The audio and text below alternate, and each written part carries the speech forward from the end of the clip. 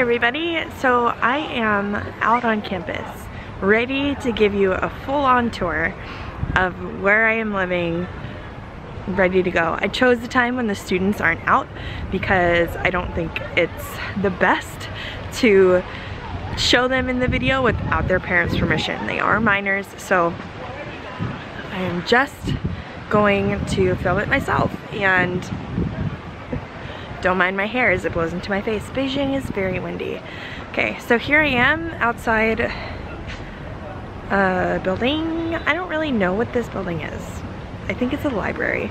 I have never actually gone inside it, so probably not a good place to start this video. But this is the main center of campus. I'm walking towards the main gate. Okay, so I am at the west gate of our campus.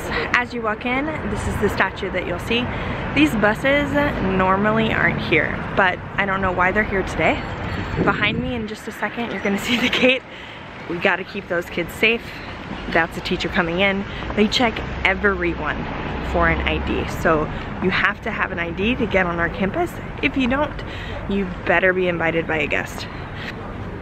Okay, so if you turn right behind me, this is the International Building. You would think that as I am an international teacher, that this is the building I would teach in. It's not. I am part of the national department at my school, which means I teach alongside other Chinese teachers. It is not team teaching. It is not something where I teach and they teach in the same class. I just teach in the Chinese classrooms. That's what it means. I teach to the Chinese students who are going through the Going Abroad program. This means that maybe they are going to schools somewhere else, maybe in the US otherwise, but they are not going to continue their education in China past high school. I also teach level 1 oral English, which is just a basic spoken English course for the 7th graders, and then I teach a speech class for the 8th graders, excuse me. Whew. In the Going Abroad program, I teach Senior 3 writing, which is the college writing course, which is prep for college. Like, I help them right now with their personal statement essays and college admission essays, and then we move on to creative writing. This is still the International Building. It's pretty large. There are a lot of international teachers at my school. If you walk up those stairs, you'll head to the sports center with our Olympic-sized swimming pool, our weight room, and I don't know what else is in there, but a lot of things. So we're gonna walk down the side of, oh, you can see students in the background. We're gonna walk down the side of the sports building. It's over here. There's the sports building. And I'm gonna take you to the library and the art building. So it all kind of connects into one large building.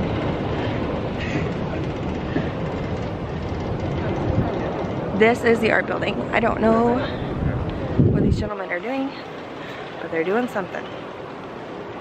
They're fixing glass panels, I think, is what they're doing. Anyway, so behind me, this is the art building. Some of our oral English classes are in this building. I personally don't have any in there, but my teammates do. So, also, I take a Chinese calligraphy class, which, if you'd like to see that, give me a thumbs up and I will bring you along to Chinese calligraphy class. I'm not very good, but I'm trying. And it's a lot of fun. It's just a cool way to engage in Chinese culture and learn something new. So, yeah. So this is still the art building behind me. It's a pretty large building. We've got some Chinese learning cottages. I don't know what classes are in there. I think it's French, maybe German. I don't teach in them, so I don't really know. Alongside the art building, we have our rock climbing wall. I have not tried it yet. A little scared of heights. So if you keep up with me on Facebook or Instagram, you'll recognize this location. this is where we have our English club parties. We throw a party once a month for our students. Everybody's invited. They can come if they want. We have food, we have games, just another way to get them excited about learning English. Okay, and now this building transitions once again, not stopping, into the library. It's where kids go to study. There's a nice cafeteria in there. There's pretty good coffee in there. By pretty good, I mean Chinese coffee that is passable. I do not mean Starbucks. We have a Starbucks close to the school, but that's not it. Okay. Also, if you lose your ID card, you can go in there and get a new one. Not that I know that from experience. I'm pretty sure it fell out on the subway. I don't know though. I don't know where it is. Okay, so as you keep walking, there's a really nice garden area that we're about to enter. I'll try and give you a 360 of it. It's really nice. There's a lot of little paths back there that kids can go study, or just we're about to walk by this pagoda and there's a teacher out there having class. They let us do that. It's still nice enough outside that we can. Yes, I'm in a jacket, but it's not freezing. So. Have you guys ever seen a picture of like atoms? So you see one of those pictures where you get to see like all the little blocks. Teaching away. How did they take a picture Okay. of atoms? And as we pass by that, then we get to the buildings where I actually teach. So the garden area moves into another little walkway.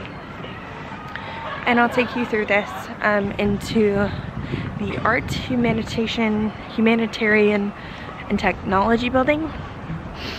I don't know, the name is complicated. Technology and Humanities building? I don't know, but it's a pretty nice building. It's where I teach my senior writing class. Seniors have a lot of classes in this building, and so that's where I teach. Also, I want to let you know, a lot of the students here speak English, as in all of them. And so as I pass by the students who are doing classwork or on a study break period, they're staring at me like I'm crazy. That's just part of carrying a camera around and filming yourself, I guess, but it's worth it. So we're still walking through the garden. It's kind of like an atrium. The building is around me, and I'm just gonna walk through the bottom hallway. I'm not gonna walk to my classroom because somebody is having class in there. But this is the building.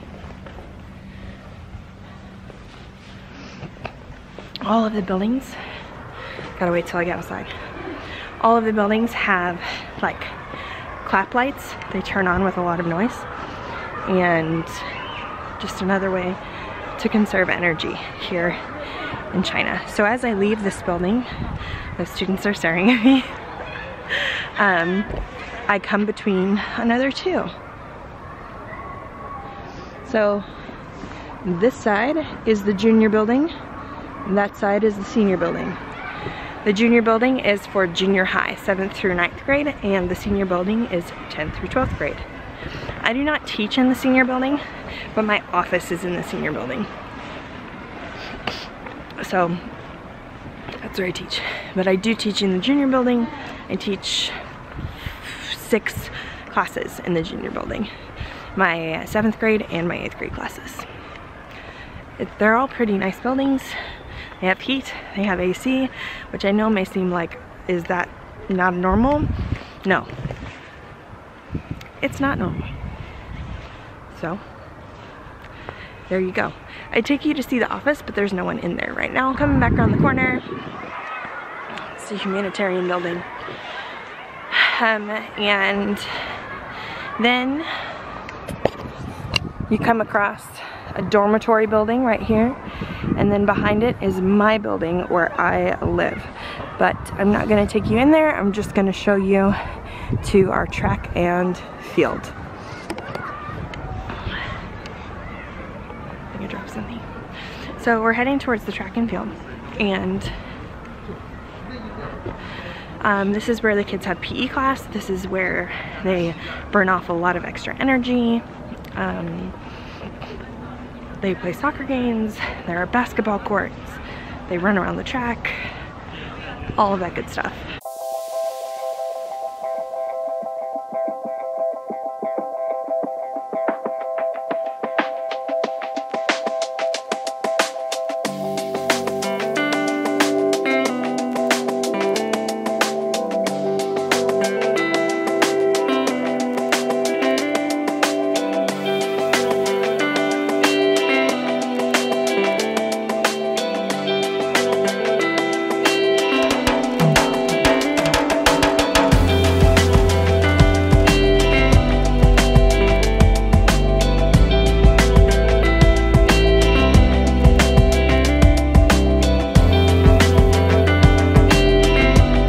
They call it the playground because I guess that's what it translates to in English, like from the Chinese word. But it's not actually a playground. It is a track and field. So, you know, to each their own. We teach them that it's actually called a track and field. No worries, people. We're helping their English learning. And that's pretty much the whole campus. I'm glad you could come along this journey with me. I know it's kind of hard to visualize what I'm living in and talking about on the daily without a tour, so this is your official tour. I am loving life here. It is so fun. I definitely miss all my people back home. That's one of the harder parts about living far away, is that I'm so excited about being here and I'm so happy to be here and I feel so content with being here. But I also miss my parents and my brothers and my sister and my brother-in-law and my friends and my community back home. So there are days when I'm not so smiley and happy and I'm just crying because I miss you guys. But it's really awesome that I get to share my life with you through videos. I love that. And one of the things I do when I'm having a sad moment is I try and make videos. I know I've been a little bit hectic about showing videos on the regular. I'm trying to get better at that, trying to get into a routine here and be able to show you what life is like. So if you like this video, put a thumbs up down below, subscribe, hit the notifications bell, and I'll see you guys later. Bye, Jen.